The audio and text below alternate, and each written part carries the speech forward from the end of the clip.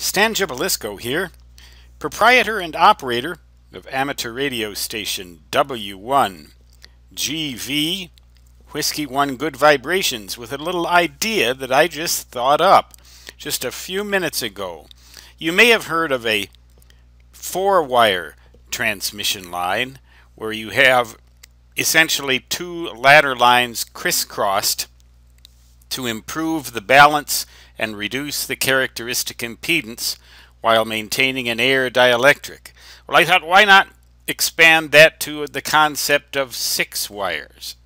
Now, imagine that you're looking right down the feed line, either from the transmitter to the antenna or vice versa, so that you have here two triplets of wires, X, X, X, and all three of these wires marked X are shorted to each other at either end of the transmission line, nowhere in between, but only at the ends. So at the transmatch end, X, X, X are all shorted out to each other, so they all carry one current in the same direction.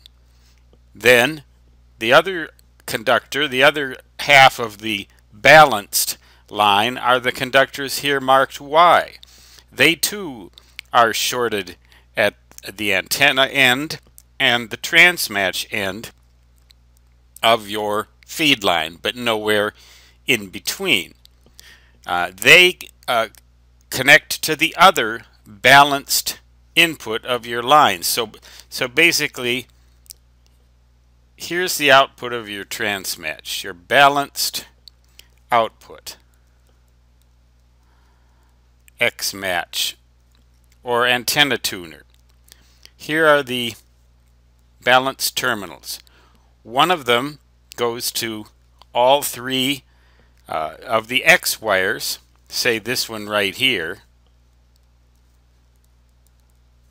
and then the other one goes to all three of the Y wires, so we'll mark that Y.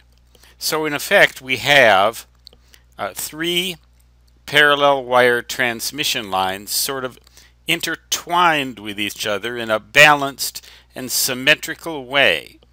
The result of this will be twofold, even more than a 4-wire line. Lower characteristic impedance. So instead of maybe 450 ohms for 2-wire line and 225 ohms for 4-wire line, you might divide by 3 and get only maybe 150 ohms characteristic impedance for this line. And that's with air dielectric and spacers. You'd have to figure out some kind of a spacer scheme, but probably a pattern like this, affixed in the center, so it'd be kind of like a 6-pointed star going down along in a long well, what would you call it, a 3-faced or a 6-faced sort of support. But you'd need to have them at intervals only along the line rather than continuously. So most of this dielectric will be air, so you'll get a lower characteristic impedance, and you should also get better balance.